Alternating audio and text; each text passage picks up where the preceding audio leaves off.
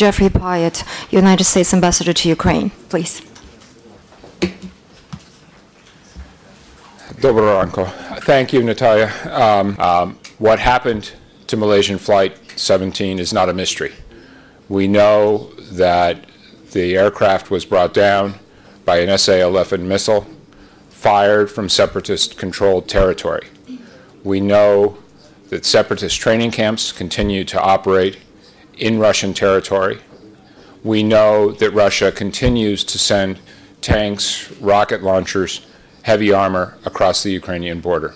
I think one of the great tragedies is that in the 8 days since the shoot-down of the aircraft, rather than take this, as we all hope, as an opportunity to put this crisis back on a political and diplomatic track towards resolution, instead, what we have seen from the Kremlin is pouring gasoline on the fire. What we have seen is the escalation of military transfers across the Ukrainian border.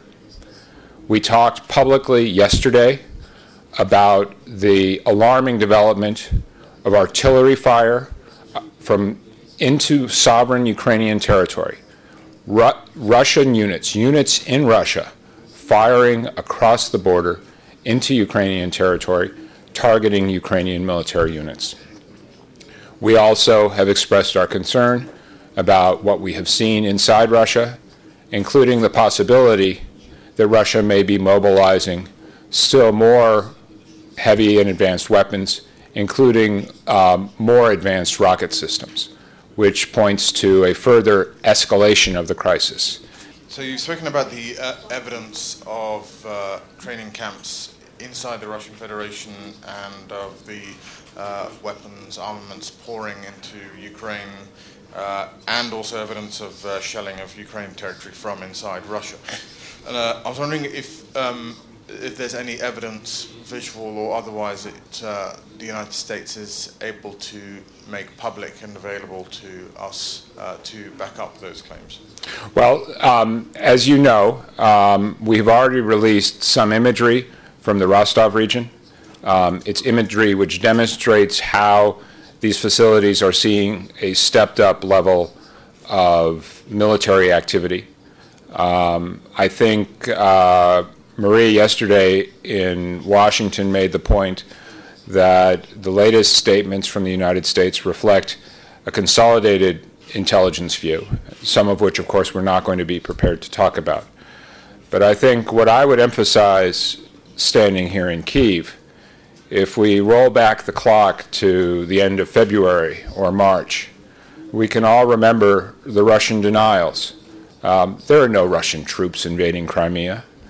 These aren't our little green men. History, of course, tells us that those little green men, in fact, were Russian special forces.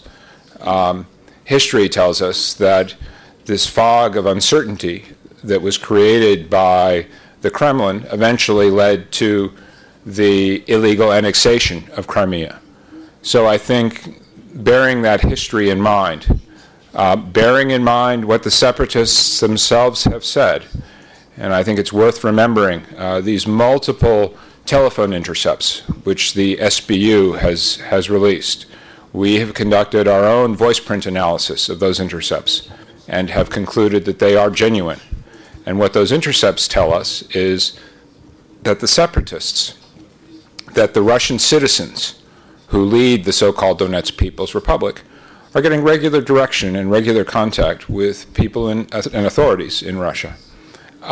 So I think the picture is pretty clear when you combine the totality of intelligence information, Ukrainian information, the statements of the separatists themselves. We have the Vostok Battalion leader's acknowledgement of the possession of the Buk missile system.